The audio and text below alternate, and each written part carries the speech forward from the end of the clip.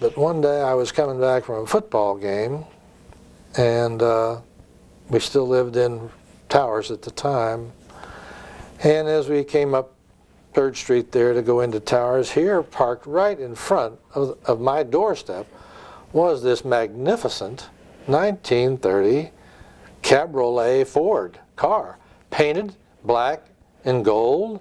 I mean, it was unbelievable. And so I thought, I've got to get to this person. So I put a note on his car and said, please, I live right in this doorway, right in front, right on the side where your car is. Would you please knock on my door when you come back? I want to talk to you about your car. Here this guy comes, Captain Ted Johnson. And he and his son had refinished this car. And I said, we have got to have this car as the official Ramblin Wreck at Georgia Tech. Would you be interested in selling it? Absolutely not.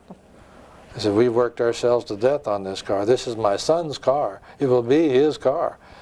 And I expect him to keep that in that shape, he said, the rest of his life. This kind of thing.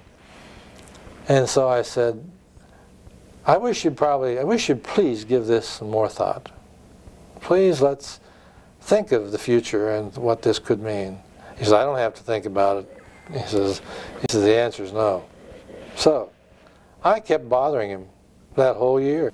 I bothered him so much, I guess, and I made such a story up about the grandeur of this car and what it would mean to Georgia Tech and what it would mean to him and his son, what it would mean to his family's future, etc., etc., etc., etc. And so finally he said, all right, my son says he's willing for us to talk to you about securing this automobile. Great. So we got together.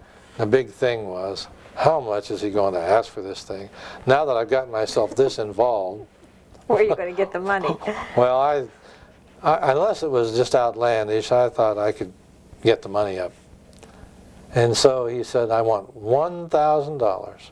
I almost fainted. I mean, that was nothing compared to the worth of that car at the time. So I said, you got it.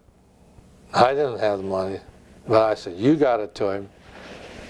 And I got to Bobby Dodd, and Bobby Dodd just pretty much handed over $1,000 just like that.